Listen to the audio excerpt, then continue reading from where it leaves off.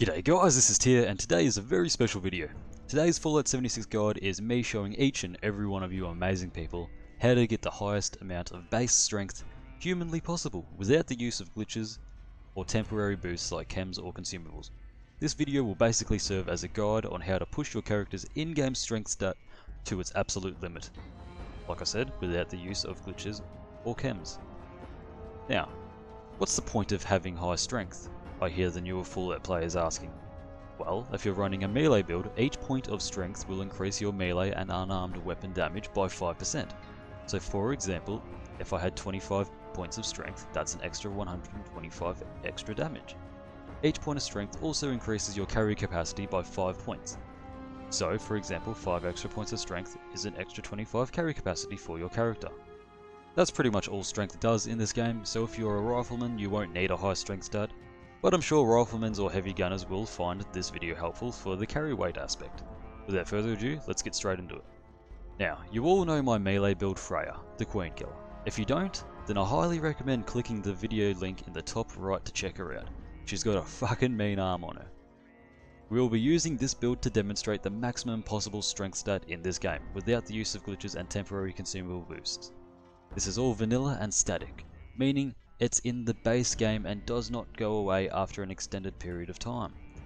Now keep in mind that this might change once Wastelanders drops, as something might come out that pushes the strength even further than what I'm able to show you guys here today. Who's to say? But for now, this is the strength pinnacle of Fallout 76 and the most you're going to get out of this game.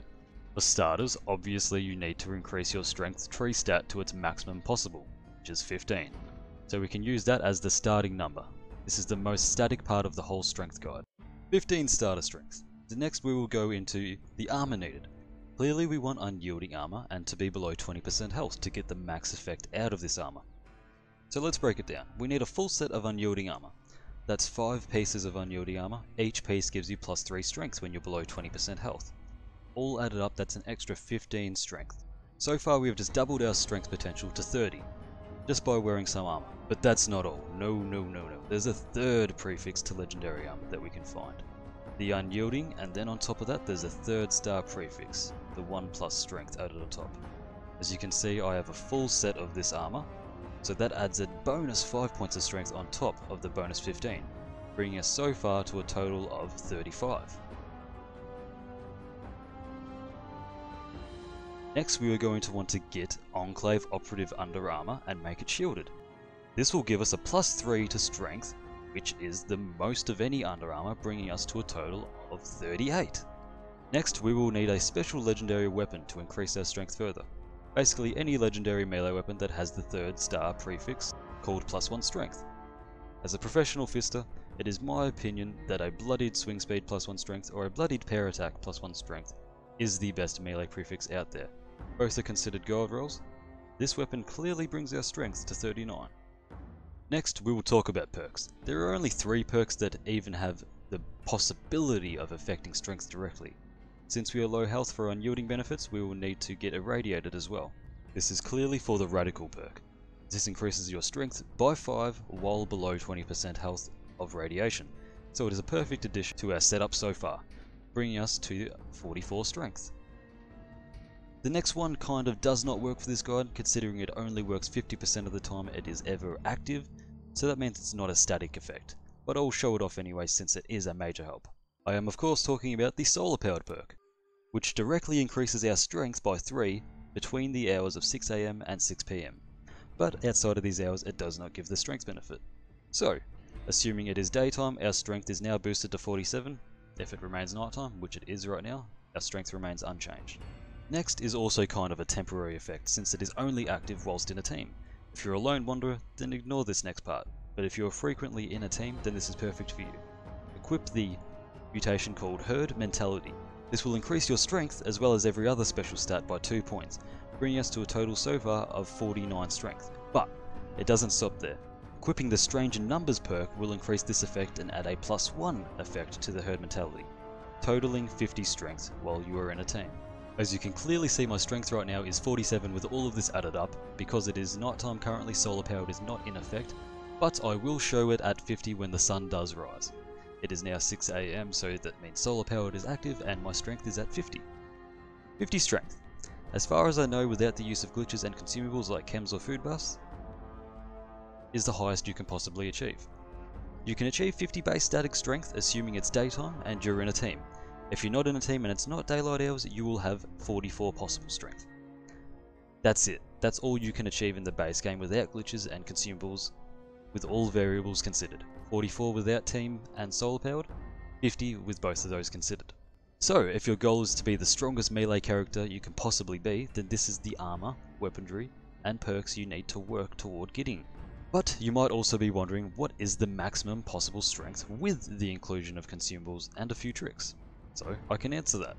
I will now list off all of the food buffs that can temporarily stack to gain strength. Firstly is the Deathclaw Wellington, which gives you +3 strength. Then Mole Rat Chunks, +1 strength. Stingwing Fillet, +2 strength.